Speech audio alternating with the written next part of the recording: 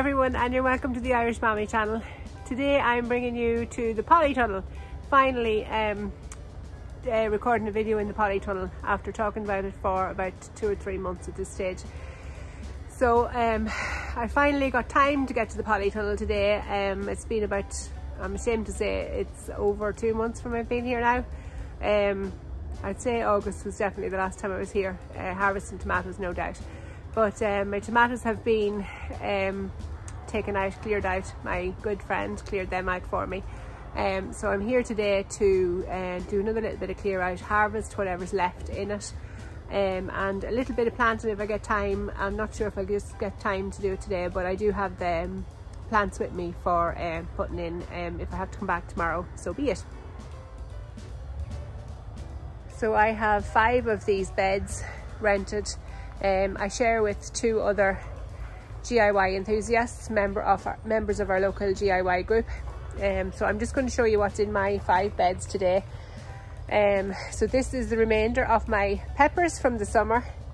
A lot of them have started to go off on me, unfortunately. Mostly green peppers in there. There is a few red ones though. I planted both bell peppers and Marconi red peppers. I also have some banana peppers and chilies, I think, here along the front. Just maybe 3 plants at the front there are both the both the banana peppers and chilies at the very front. The rest are bells and Marconi. The next bed I had melons planted. I have some of these harvested before and I gave some away, and this is what's left. So the vines obviously well rotted at this stage, but the melons I'd say are probably still good to eat. Now this bed had been emptied out. This was tomatoes. I'm growing a lovely crop of chickweed at the minute. I'm laughing.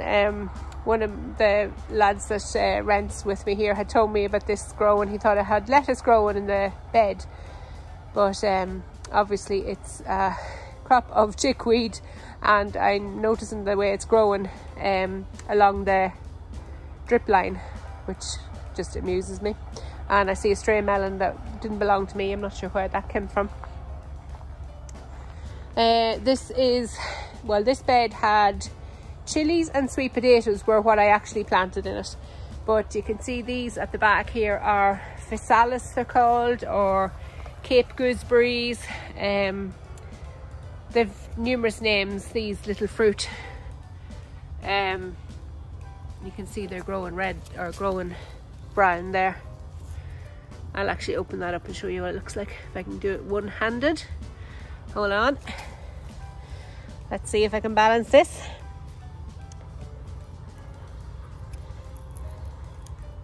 Oh, so this berry's busted, but they have a lovely orange berry, and it's a lovely citrus flavoured berry. And you see them used as decoration a lot in fancy restaurants, but they do have a lovely flavour. So these are the chilies. I was growing cayennes and jalapenos here, and I was mad to get these cayennes to ripen to red. Because my aim is to get these dried, and I have some done already. I did pick some earlier on. I dehydrated them, and when I have them all dehydrated, I'm going to turn them into cayenne powder. And you can see the leaves here of the sweet potato. So I'm hoping to get a peek under the soil to see if I have any sweet potatoes today. But that's really all. There's still jalapenos growing here at the front. I made lots of cowboy candy and dehydrated lots of jalapenos as well. I love chilies. Now I'm not a chili freak that I'd be going for mad hot chilies, but I do like a little bit of chili. And then this in here, well, there's one long bed central to the whole Polytunnel. Just spam that there. So my friend has that one, and I just have the middle one in here. So you can see I have my trays of plants sitting on that, ready for planting out. So that had been tomatoes, and you can see all these strings hanging down. We use these strings for crop supports, mostly tomatoes and cucumbers, but they're installed over all the beds, obviously because we rotate every year to different beds with our tomatoes, and it has worked out as a good system so far. But I will say to be sure to use a coated rope or string, because any of the jute twine or anything like that, it just rots, unfortunately, and gives way when you have a heavy crop of tomatoes on your plant. So that's the tour, the grand tour of the 5 beds. Not a whole pile to show at the minute, and really I suppose with 5 beds there's never going to be a huge pile to show. There, so you can see now more physalis growing in there at the back. These are just self-seeded, these physalis. I think I grew them 1 year and they've kept coming back, but you can see why. I mean, they dropped their fruit. You just see in there, like there's tons of their fruit dropped in there. And that's the idea. They drop their fruit and then you can eat them. They're not nice until they have gone that brown colour. The wee papery outside has gone that colour. They're related to tomatoes and tomatillos, but a nice sweet version, and very tasty, and make a lovely jam as well. Right, so the first job I think I'm going to do is harvest these melons, or at least get them all off the bed and clear the vines, because I suppose that is probably the handiest bed to clear if I'm being honest. If I get it and the chickweed clear, I have 2 more beds to plant in, along with that one down there in the middle where I have all my seedlings. So I'll set you up in a time lapse and get the harvesting and clearing started.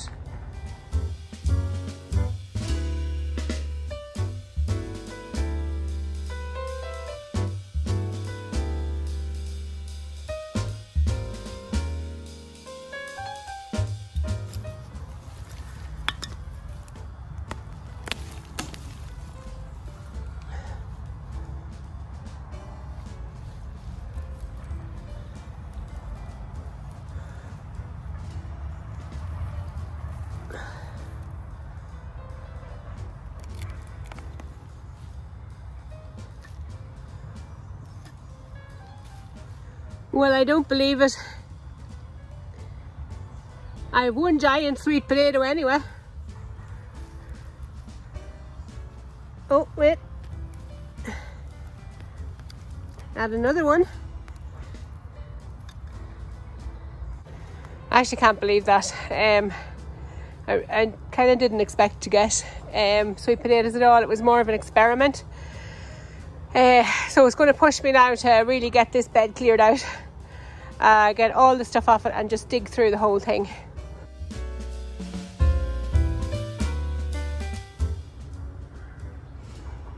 So far this is all I found. I couldn't say really that they're terribly successful. They're now I want to just say that I only planted 4 slips of sweet potatoes, so it was totally an experiment from the very beginning. 4 slips in half of this bed, which I think is like 8 by 5 or 8 by 5.5 feet. But so far I've noticed that really they've only grown and swelled right beside where I put the potato slip into the ground.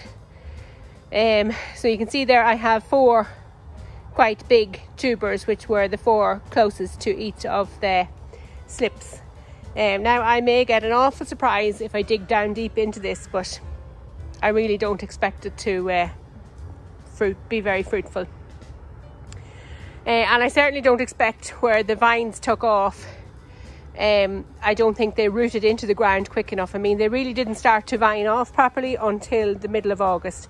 So I don't think they had time to produce the tubers underneath, under the soil. But before I do any more digging around and rooting, I want to get these chilies harvested and then pull out the plants. So I'll get on with that now next.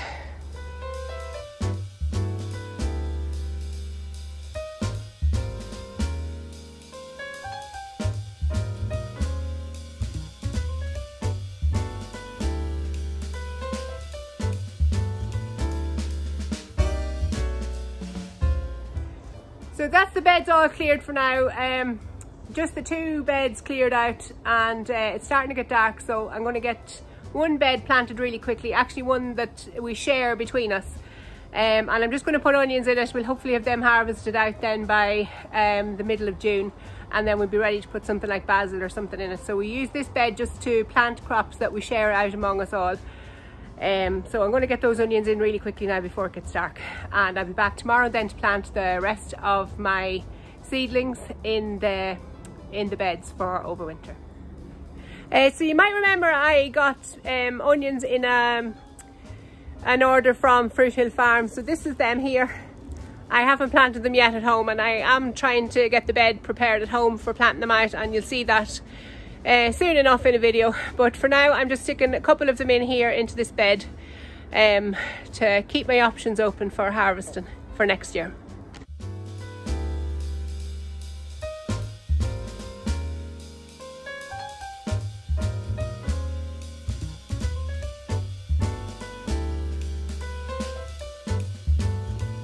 Okay, we're back for day 2, round 2. The worst of the long dark evenings is there doesn't be as much time to work, but it's no harm, forces the gardener to rest. So we're going to get back at it, finish clearing this bed, and hopefully get more stuff planted today. I finished off planting onions yesterday evening. I'm not sure how much of that you could actually see. It did start to get quite dark towards the end of it, so I'll go over everything when I have all planted at the end of the video.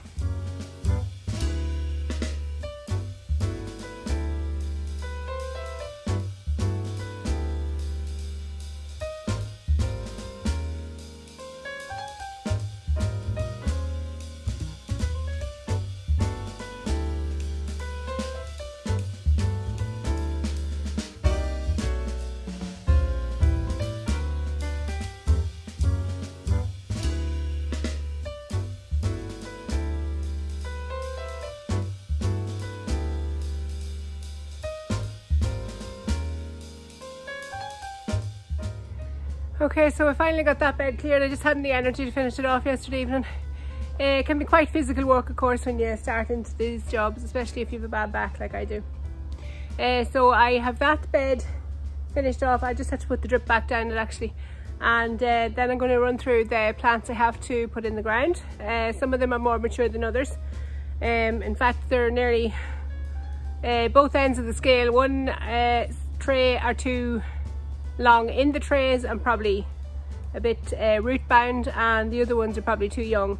But it's a case of now or never. If I don't get them in now into the ground, they'll likely just sit in the trays till they rot. So I'm going to get them in now, and it's going to take a little bit of planning because of course I want to keep room for putting more plants in the early spring. So I'm just going to take a few minutes to try and sort out what I'm going to put where, and then I'll come back to you. So I have a good variety of brassicas. They're all brassicas, but a good variety of them here. And the trick is to try and arrange them in the different beds according to how long they're going to be growing. So I have sprouting broccoli there, which will not be harvested really until I'd say March, maybe April. So I'm looking at putting that in a bed on its own with possibly kale, because as well it also grows quite tall. So that's another thing to take into consideration, is the height of each of the plants. So I'll probably try and put kale and sprouting broccoli all in together. Now I don't have a huge pile of kale, but there's some down there at the end, a Siberian variety. Siberian kale, which is one I quite like. It's quite tender. I thought I did have another one as well, but maybe not. Again, it's one quite tender. It can be added in along with cabbage, because the children of course don't really like kale. I think the thoughts of it is worse than the actual eating of it. But I do hide it in stews and add it into cabbage, so it's a good way, and even blend some of it into soups, chopped up into soups. So not a whole pile of kale, but again it grows quite tall, so I'll add it in along with the sprouting broccoli. I also have Brussels sprouts there, and I'm certainly not going to get Brussels sprouts for Christmas. I wouldn't expect them. I'd be lucky, honestly, I'd be lucky to get them to grow at all. But if they do grow, it'll be probably February or March before I get them anyway. Depending on how cold of weather we get. I have loads of cabbage in. Savoy cabbage, which will be one of the later cabbages. I have Copenhagen Market there, which I don't think I've actually grown that variety before, but it's quite a dense headed cabbage, so probably January, February before that's ready. And another cabbage, earliest of all, which, like the name suggests, has quite a short growing period, so I hope to have that first. Then I have two different varieties of red cabbage. I love red cabbage, particularly braised red cabbage. I also love it to make coleslaw. So I'm trying out two different varieties. I have grown the red drumhead many times before. The Ruby Perfection is a different one. I haven't grown it before, so I'm trying that one out new. And again, they're all quite low growing, so most of the cabbages will go into a bed by themselves. Then I have cauliflower, which grows quite big, maybe not super tall, but it needs a good bit of space to spread out its leaves. And I also have marathon broccoli. Now I think that's the tray that was sown first. I do have another tray with plenty more broccoli, and I'm debating whether I'll put all the broccoli in and put the older seedlings in the middle, because they'll be the taller ones. So that tray was sown quite early. I think that was sown maybe at the beginning of September. I wonder, have I the date? No, I don't have the date. And there's just, I've taken that one out. That's the Copenhagen Market cabbage. Not too badly root bound, so there's a good chance that that will do well when it gets into the ground. I have seen them worse. Now you can see that is quite dry though, but we'll get them well watered when we get them into the ground. I mustn't have put the dates on the back of them, and that's normal because I like to reuse the labels, so I often don't put the dates on them at all, because well, I usually keep it in my head, or at least think I'm going to keep it in my head. I have good intentions. These ones were sown later. I sold these trays, the rest of these trays, on a video. I can't quite remember when it was, but it was probably the end of September or early October. So in here I have more cauliflower, more broccoli, and then Swedes and turnips. Now they're quite leggy, and that's all to do with the poorer lighting, of course, this time of the year. These were in the greenhouse at home. It's not that they weren't getting a lot of light, but it's just the fact that the sun is lower in the sky, so they're not getting that direct sunlight anymore. But they will grow on good. You've probably seen I have the slug pellets with me. These are quite young seedlings to be putting in the ground, so I've brought the slug pellets because if there's anything a slug loves, it's a young seedling in the ground. So we'll put plenty of slug pellets down, and they are of course the organic variety. So we'll put the slug pellets down to try and deter them, so that these young seedlings can get a good head start. And of course, when they do grow on bigger, the slugs tend to leave them alone. Although in the winter time, it's just hard to tell. I have a tray of peas there. Probably not going to get them sown or planted today, because I do need to set up a netting system for them. And these are leeks and celery that I'm really just chancing my arm with. They were sown early in the summer, and so these were the little tiny ones that weren't worth planting out at the time in the summer. I potted them on and stuck them into these larger cells than they were originally in when I pricked them out. So I'm sticking them in and hoping for the best. I do think the leeks should be hardy enough, but they may bolt rather quickly since they've been lying around so long, but we'll see how we go. And I'll just tuck them in along the edges of the other plants. And this other tray, again, is another one that was sown on a video. And there's more Brussels sprouts, kohlrabi, another round of Copenhagen Market cabbage, another round of the earliest of all cabbage, and another round of Ruby Perfection cabbage. So like I said, all brassicas. Brassicas grow quite well in the winter time here, and well, they're really nearly the only one, apart from the onions and garlic. They're the only vegetables that can grow through our cooler season. And like I said, of course, I have the Polytunnel, which really helps them, helps give them a good boost. As always though, I have said before, it is a risk. There's always a chance of things bolting. Most people are familiar with plants bolting in the summer due to the high heat, but it took me a while to get used to the fact that things will bolt from cold temperatures as well through the winter. So some of them will grow on good, some of them won't. I have more than enough to feed the family, so it can't be, but I will get enough, and then if there's any extras, it's a bonus to be given away to other people. So I'm going to start taking out the plugs here, placing them on the ground and seeing where I'm going to put them in, and I'll probably move them around 100 times trying to organise it, and finally I will get them into the ground.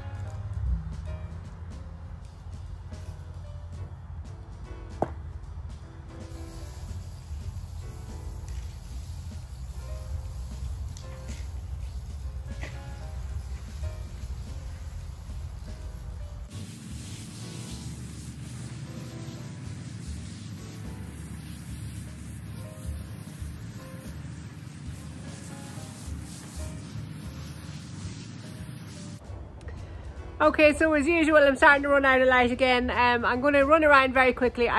You see me planting all the plugs into the ground.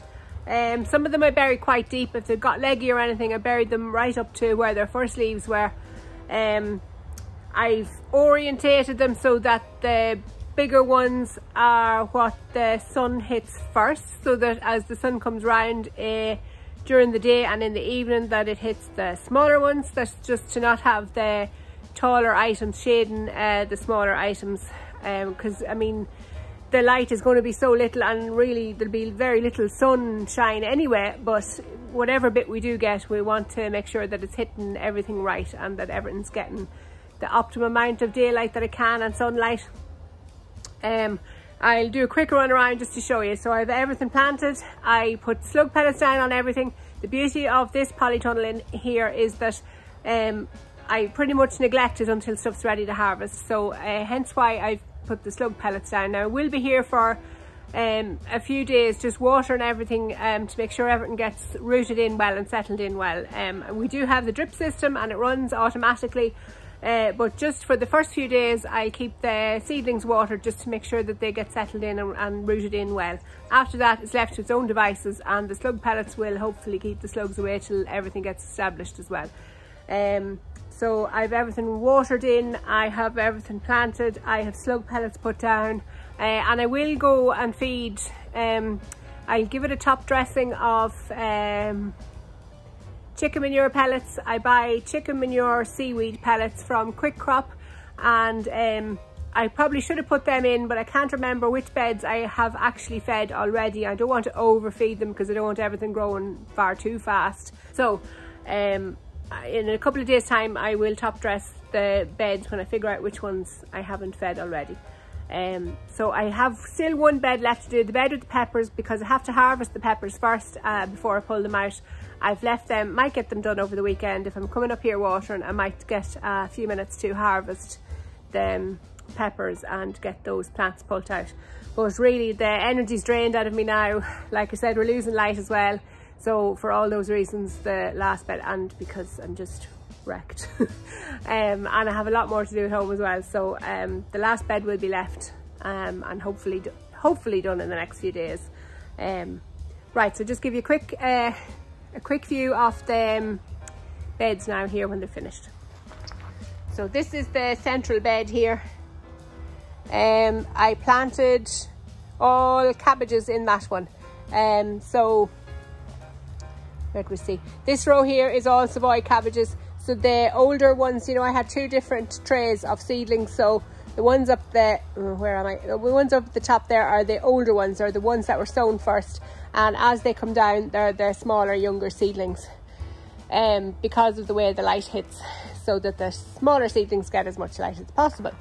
The cabbage on the outside here is Copenhagen Market cabbage, and the same thing, the older ones are up there on that side, and the younger ones come on down here. The next row, the third row over, is red drumhead cabbage. Not all of them germinated, or they may have, but they were probably eaten by slugs or died off after whatever. So I've only a few seedlings of that, and actually the other Ruby Perfection, I actually only ended up with 2 of those. But look, it's probably plenty anyway. So what I done was I filled in with the earliest of all cabbage, then down from there on down as earliest of all, and from there on down as well, and that row is earliest of all as well. It was either that or take up another bed with completely with cabbage, and I think it's better I've done it this way. And I have still lots of cabbage plants left, cabbage seedlings. I'm going to leave my seedlings here again for a few days just to make sure everything takes off well. If anything dies off or, you know, doesn't thrive, I still have replacements for it.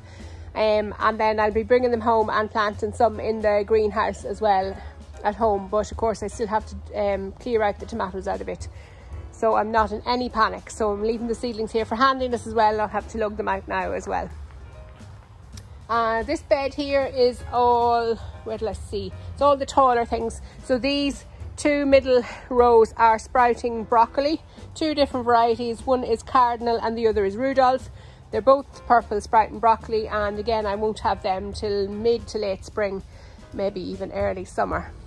Then I have Brussels sprouts on the end here, and I only had a few plants of Brussels sprouts. And that's the older tray. When I went to the newer tray, actually there were only tiny little tots of things. So I'm hoping they'll grow on another wee bit in the trays. There were 2 just far too small to be planted in here. So I've only 3 Brussels sprouts plants. I'm not really that worried. I find Brussels sprouts are a hard thing to get right, because they're either too loose or too small. It's very hard to harvest them right, and I would love to know how the professional growers do it. I'd like to get a few tips on growing Brussels sprouts better. Also, I find, you know, if you're trying to grow them through the summer, they're attacked, well, like all the brassicas, attacked from slugs from the ground, attacked by caterpillars from the butterflies from the air. And even if you have your slug pellets down and you have them netted against the butterflies, you can still end up with aphids, or there's a different name on them now, I can't remember, but they're like a grey type of aphid that grow on brassicas. So you really, sometimes you can't win. I mean, obviously this has happened to me before. I've had experience of this, so hence why I'm not very fond of growing Brussels sprouts, because there's just too many fronts for attack. So there's the seedlings that I have left there. The peas are in at the back there, and I put slug pellets on all of them as well, just in case, because they had been on the table in the greenhouse, which I thought they were safe enough from the slugs, although there was a few had been munched. But on the ground here, they're definitely easy prey for the slugs. So I put the slug pellets on the trays as well of seedlings. In here is all my broccoli. So I have 6 deep by 3 across, so 18 plants in this bed of marathon broccoli. Still have plenty of plants left over as well. I'll be putting another good few of them in the greenhouse at home. and some of the smaller ones can probably grow on, and honestly I could probably, if it's not terribly cold, I could probably plant them out in early spring as well, but we'll see how that goes. And of course I can give some away, like, you know, the other guys that I share the polytunnel here with could probably take some of the seedlings off me as well. The next one then is cauliflower. So you can hardly see the ones that I've planted along here because they're the tiny newer seedlings, and then you can see the bigger ones along here, all igloo variety. I do have another variety, Candid Charm, sown, but I'll have to put them in the greenhouse at home. And then I still have my celery and leeks to plant, and Swedes to tuck in somewhere. Maybe when I get this bed clear, I'll probably put the Swedes and turnips in there. I also have kohlrabi as well growing. Tuck some of them in there too. But I can still plant around the very edges of these. I probably stick the leeks in around the edges of these cauliflower and broccolis. And well, because I have 4 rows in that central bed, I'll probably not tuck anything in along with them. They're quite close as it is. But that's the thing with intensive gardening like this, you can put things closer together than you would normally if you were, we say, growing, you know, in rows in a field or in ridges in a field. And you can push for the best, for the highest production possible. So that's all for today and all for this video as well.